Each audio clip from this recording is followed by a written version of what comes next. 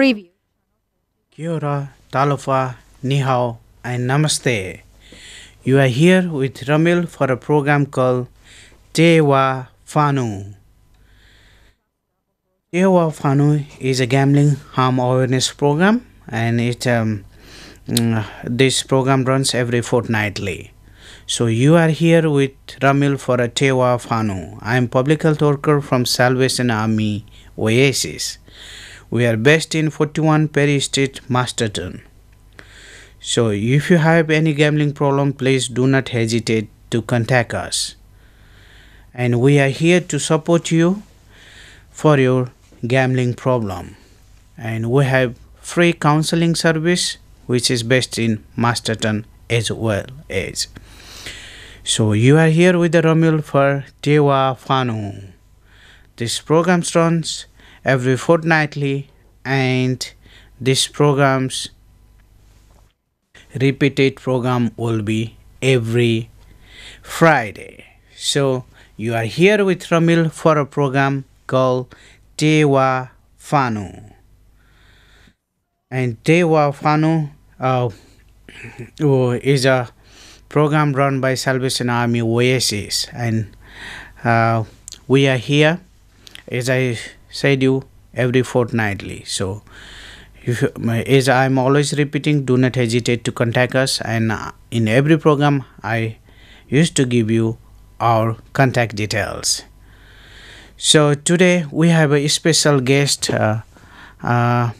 Kate, who is our counselors, case workers for Salvation Army, and as well as she is a brilliant art worker. She did a art therapy, so she treats clients with a art therapy. So let's welcome her soon. She might be anytime with us, and we'll start our program with our Kate. So I guess she is here. Hello, Kate. Good morning. How are you? Good morning. I'm well, thank you. How are you? I'm good, thank you, Kate, and welcome to the Arrow FM. Thank you. It's good to be here. Yes, Kate. And how is the weather in Wellington today? It's rainy. Yeah, not the best, but it's stopped raining now, but who knows for the rest of the day. Okay, that's good, and the volume is little bit down. Thank you, Kate, and then it's really appreciated that we can welcome you today in our program, and this program is Te Wa Whanau. Te Wa Whanau is time for family, and as you also aware that the program is a gambling harm awareness program, and Yeah. it runs every fortnightly. And the repeated version is every Friday. So, Yep. and so, can you introduce yourself, Kit? It's better introduction from your side to our counselors, Yep. to our counselor, to our audience, that you do case worker as a counseling service, and also art therapy. So it's good to introduce from your side rather than me. Yep. Well, in essence, I work for Salvation Army Oasis in Wellington, and I'm one of the gambling caseworkers. I've been working as a gambling caseworker now for about a year and a half, 2 years. And before that, I was a fully qualified art therapist, and I still use that in my work today in relation to gambling.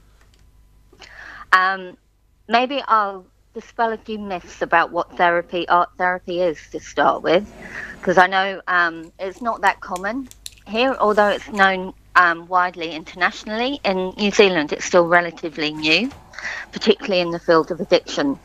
Art therapy, when you go into a session for art therapy, I'm not providing an art class, as it were. I'm not a teacher.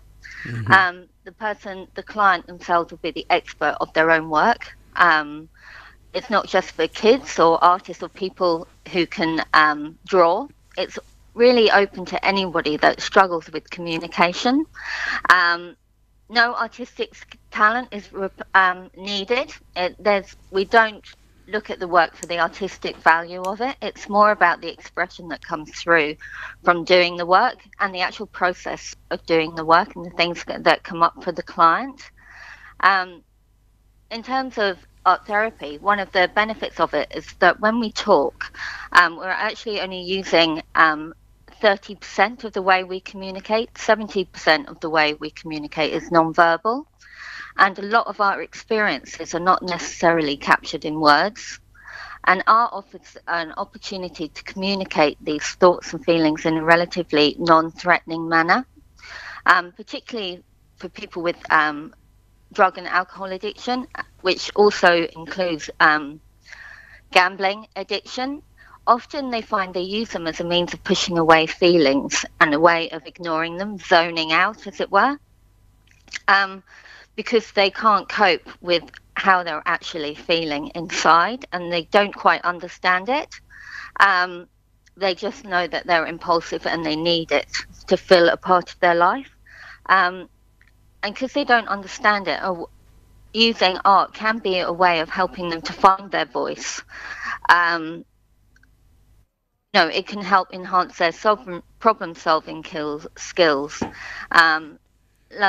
to help them increase their self-esteem, their self-awareness, and also sometimes release the feelings that they've got inside, putting it down on paper, being able to reflect on it.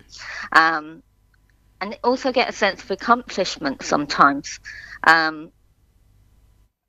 Sometimes emotions can block the way we communicate in words, whereas art's another way of understanding and coping with their gambling addiction or drug and alcohol addiction. There is a definite crossover between the three.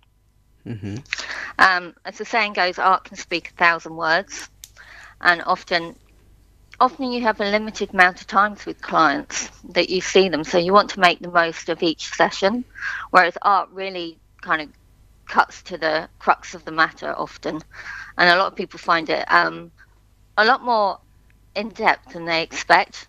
It really does. It can be quite an emotional thing, but sometimes you need to go through that to come out the other end. So, and it's done in a safe space. So, yeah, so that's the sort of thing I try to offer our clients, particularly those with gambling issues. So, Kate, as per my understanding, thank you for sharing all these things, information regarding art therapy. Yep. Are you saying it is an alternative option for the efficient communication, or adding up for efficient communication with the client? Yeah, it's an alternative way of communicating. As I say, 70% of the way we communicate is non-verbal, and sometimes the reason people find themselves gambling is to zone out, not cope with their emotions and their feelings, whereas art will give you a safe space in which to do that. And sometimes it can be quite revelationary for a person to see what actually, when they see it down on a page, how it actually translates onto the page, and then often they can find the words, get a better understanding of where they're at, where they come from, where they want to go, just by looking at the artwork and reflecting back on it. So it's sort of twofold. One is about expression, one's about reflection. Nice. But it's kind of a healthy and productive method of expressing yourself. And processing these difficult emotions many clients have. So the 2 points you were using is one is reflection, another is just adding up to our audiences that they can get the good ideas. It's very much about finding a personal way of expressing yourself through a healthy and sort of productive method of using art, rather than having to go to alternative means of coping, such as gambling, drug and alcohol use. So, and Kit, what is the success rate of using art therapy in like is in addiction field where you are working? Well, art therapy essentially grew up alongside addiction treatment, and then into gambling. More new gambling's more new in terms of art therapy and gambling, but the underlying issues tend to be very much the same. Um, I've worked now for a year and a half. I think I mentioned at Oasis in Wellington using art therapy, and I've done some evaluations with clients Mm-hmm. during that time, Mm-hmm. and it's been unanimously, overwhelmingly popular, and I've had really good feedback about how it's made a difference. Mm-hmm. I think sometimes just visually seeing things can help people understand them better and understand them in a new way that which they won't necessarily through words. Mm-hmm. So yes, it's Kate said that expression and reflection is the main part for art therapy to help the client, and also so practically Hmm. to the client, what are the activities or yeah related to art therapy are you giving to the clients? Yeah, I use a whole range of materials, and sometimes it just depends on the client and their preferences and what's going on with them at the time. I've got like paint, sculpting materials, drawing materials, like I've got simply as pencils or marker pens, and then moving into like your oil pastels, soft pastels, and paint. Um, it depends where the person's at and where they feel comfortable in drawing or painting. People have different preferences for different things, and sometimes what they're trying to get across will come across in paint, which won't necessarily come across in drawing. So really, we listen to where they feel comfortable and where they want to start, and it can change over time. Once they feel more comfortable in the space and in doing the work, they may be more experimental, trying out new things Mm-hmm. that they never even considered before. Mm-hmm. Thank you, Kate. And also, what are the places or parts specific that therapy can be used, well, like as in addiction, or what are the other places that art therapy can be used? Oh, there's a range of places. I used to work in aged care for a while. Okay. Um, Yep, using art therapy there. I've also worked in a studio gallery situation for people with mental health issues and developmental disabilities. I've also worked in inner city schools with children from the age of like 5 through to leaving school age, Mm-hmm. um, to process things that, again, they can't find the words for, particularly when they're young.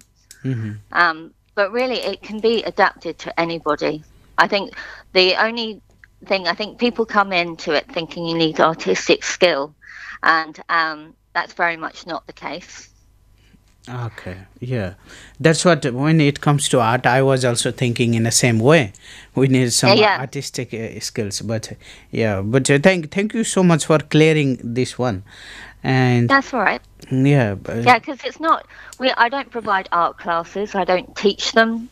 Um, like various techniques and stuff. Sometimes it's relevant, which I will, but normally it's very much about the artist, the client being the owner of their artwork. And I don't know what another misconception is. I do not know what people are thinking when I look at their artwork. I can make educated guesses, but it's really through talking to the client and working through the art, seeing how they address the situation, see what comes up. And often the client won't even know what's going to come, mhm. but it just, we can't, I always say, don't think about it too much, just do it, because I think that generally helps those preconceived notions that they can't draw. Mm-hmm. So, so I like to mention this to our audience that so art therapy is not only for the who are good at artistic. It's about reflection and expression. That's right, Kate. Yeah, and it's a way of processing difficult emotions in a non-verbal way. Yeah. Oh, nice. Yes. So, and you, as you mentioned me, that you have been working in different places like care, children, and art gallery. What is the difference between working in addiction field and in aged care or children? For the students or children. Yeah, I mean, you have to pace it at different levels if you're dealing with children, Mm-hmm. often with a huge degree of trauma and often abuse, Mm-hmm. which is not necessarily different when they tend to be overlapping all these things, and certainly working in mental health and addiction often go hand in hand. Um, and in aged care, it was slightly different. It was more just sort of art as therapy rather than art in therapy, which is there's a bit of a distinction there. It's more about in aged care letting them express themselves, seeing themselves. Particularly, I worked in dementia care, Mm-hmm. Yes. and they live minute to minute in that their memory isn't good, but you give them art materials, Mm-hmm. and because that goes way back to childhood, they can access those emotions Mm-hmm. and bring them into the present, whereas they might not remember one day to the next, but you've also got an artwork for them to look at again and again, which will remind them, and they can build on it each time, and it just gives them a focus and a way of expressing themselves, and they'll get good feedback as well, generally from staff or their relatives, and so they get a sense of accomplishment, a sense of achievement, which is really important. Mm-hmm. And kids, yeah, just out of, yeah, we are talking more about addiction here, gambling addiction, but Yeah. just out of the curiosity, Hmm. yeah, you have just mentioned about dementia and art therapy, and mostly Yeah. people in a dementia, you said, yeah, just they just live in minutes and minutes. Hmm. Does that art therapy really reflects their past? Do they remember? um it depends what sort of dementia they've got, Mm-hmm. but it is a way of confirming their presence, if you know what I mean. That might sound a bit airy fairy, but Mm-hmm. I just found it really useful because they would then start talking Mm-hmm. about stories and relating to each other, sharing materials, getting conversation going that way, Mm-hmm. when otherwise it can be quite isolated. Mm-hmm. Okay. Thank you for sharing that one. And what you used to do in art gallery, and is that art gallery and art therapy is somewhat interlinked? I didn't get it. Um, no, they're slightly different. The ones that I worked in for a gallery, Mm-hmm. we would do. There's a thing called outsider art, which is for people that aren't formally educated in art. Mm-hmm. I worked a lot with people with mental health issues Mm-hmm. that weren't capable of working at that time, hold down a proper job. This was a way of allowing them to express themselves, how they feel, Mm-hmm. and if they want, show people how they're feeling. Try to give people a better understanding of who they are, that they're valuable members of society, and they're talented. I've found so many people with mental health issues and addiction are really creative. Mm-hmm. Um, yeah, and art deals with the left side of the brain. The right side of the brain is very much about your intellect, your logical thinking, whereas art therapy is much more about expression, your creative mind. Mm-hmm. Um, and often when people um, do get into addiction, it's because they can't find a way of communicating or understanding what they're going through. And gambling, drugs, alcohol, they all are a way of coping, whereas art offers an alternative way that deals with that side of the brain, the creative side, um, which is really, I find, just can have a huge impact on the client in a relatively small amount of time as well. Like in treatments these days, you don't get a lot of time, so you want to make the most of it. Mm-hmm. And Kate, Is this art therapy is involved in all the addiction in New Zealand, addiction services in New Zealand, or um, Not Yeah, not in New Zealand. No, not at the moment. I trained. It is in some places, hmm, and it's becoming bigger. But at the moment, it's still a small fish in a big pond, as it were.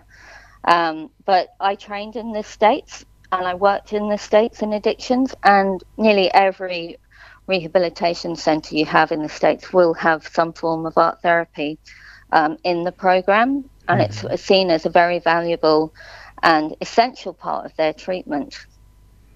hmm. Yeah, and I think it's quite in the UK it's very commonly used, and Australia it's becoming more commonly used as well within drug, alcohol, and gambling treatment.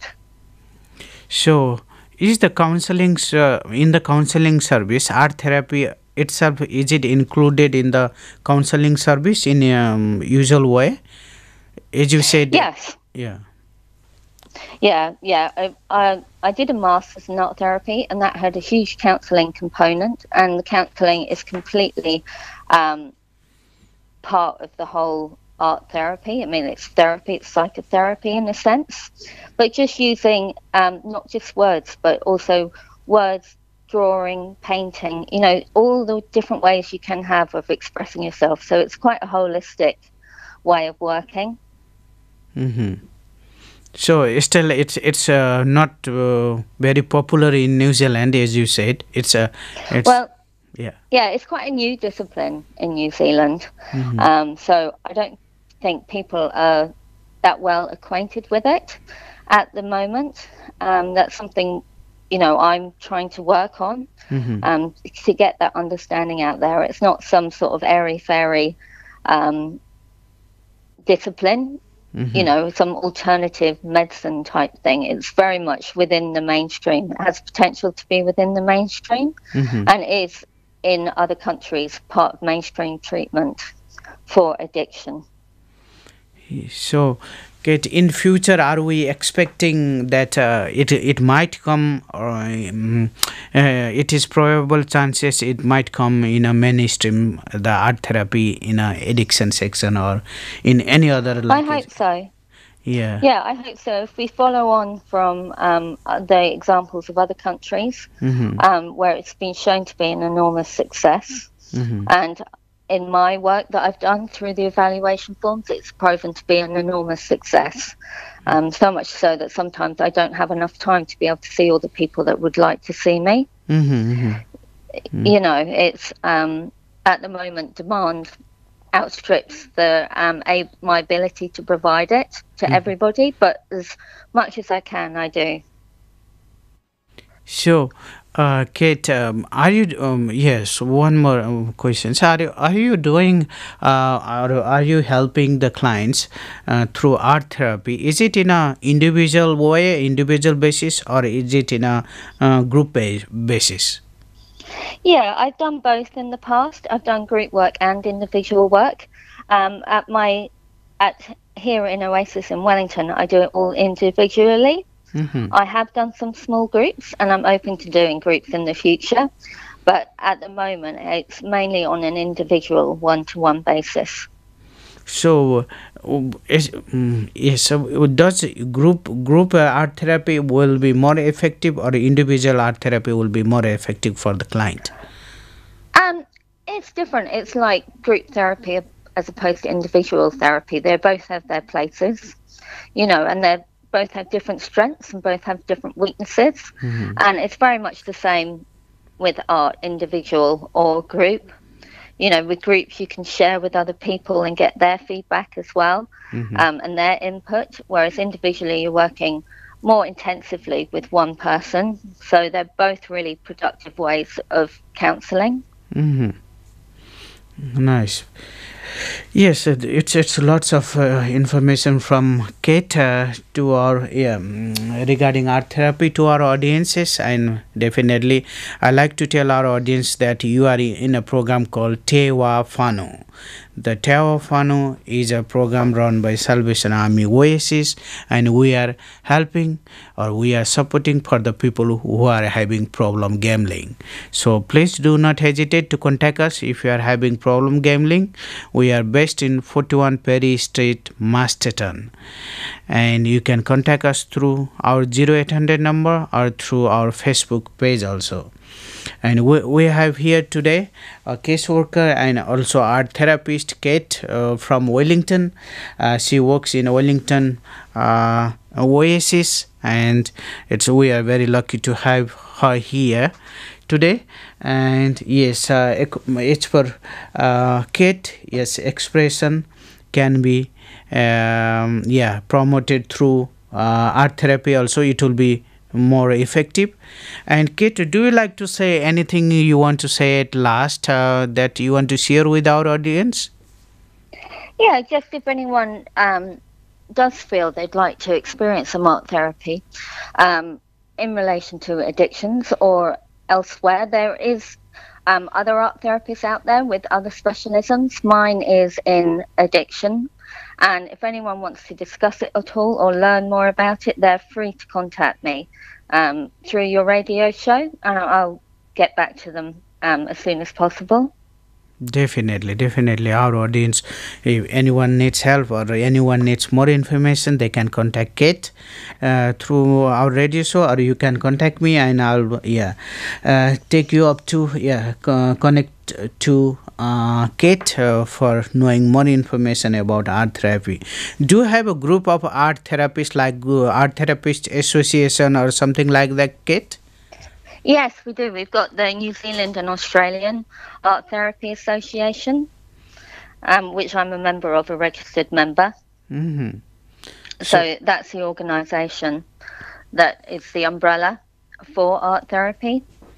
It would be great if they can promote it in a collaborative way. They can put to the agencies policies or government policies regarding art therapy needs to be included in the addiction service or aged care service, children care service, or any other services that where as art therapy can be used.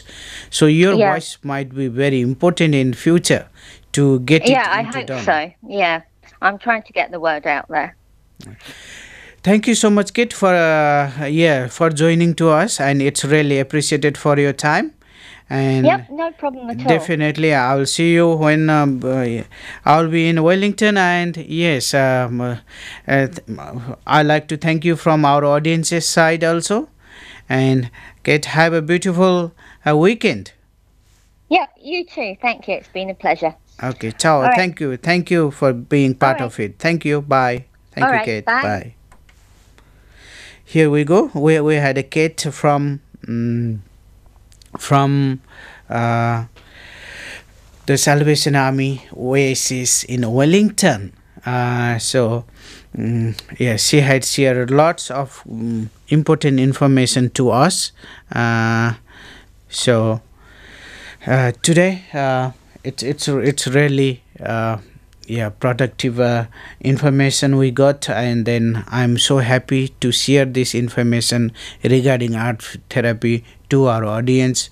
Thank you, audience, and I'll see you you can hear my program next Friday again. If you want to know more about art therapy, please do not hesitate to contact me, and I'll connect you to the Kate also. And for other like it's gambling problem also, please contact me or contact our service, whichever is easier for you, and we are here to support you, and we have a free counseling service too. So thank you to everyone, and have a wonderful weekend. And sorry, it was very interesting talk that I couldn't play the songs today. Just the half an hour went so quickly. Definitely I'll come with some beautiful songs in our next program. So I hope you enjoyed this art therapy talk with Kate, and you got lots of information regarding it. So I'll come next fortnight with a program Tewa Whanau to our audience. And till then, please enjoy your weekend and please provide your time to Whanau instead of going to Pokies venues and wasting your money. Live healthy and well and be with family. Thank you so much and have a lovely weekend. Ciao. Bye.